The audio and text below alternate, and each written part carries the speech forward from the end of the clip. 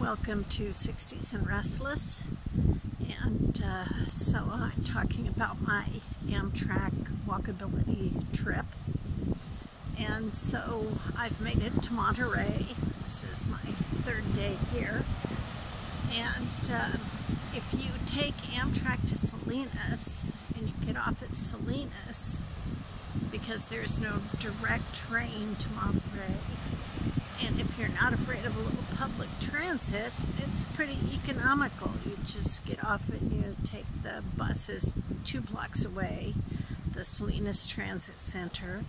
And if you're not afraid to ride with people talking louder, people a little off, maybe a little dirty sometimes, but if you're cool with that, you know, just I think it cost me $1.75 for the ride from Salinas to Monterey. And the Monterey Transit Center is right in the middle of the old Monterey. So there's a lot of hotels there. Now they're kind of pricey because you're near the beach. You're just a few blocks from the wharf and Fisherman's Wharf and all that. So if you want the less expensive motels, you have to go up Moonross, and they're cheaper, you know, like maybe around $90 a night. But it is an incline to walk, but there is a bus, so you could take the bus up there.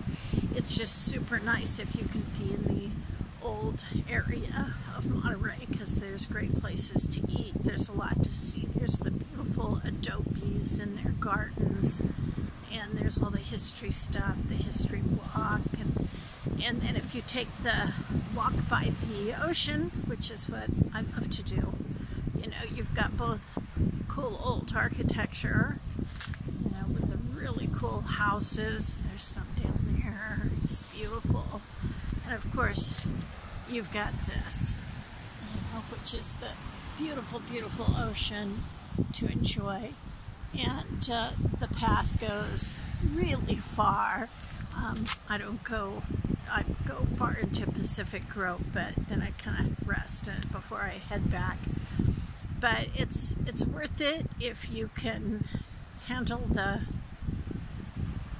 transportation. And there's like a Trader Joe's right near the transit center.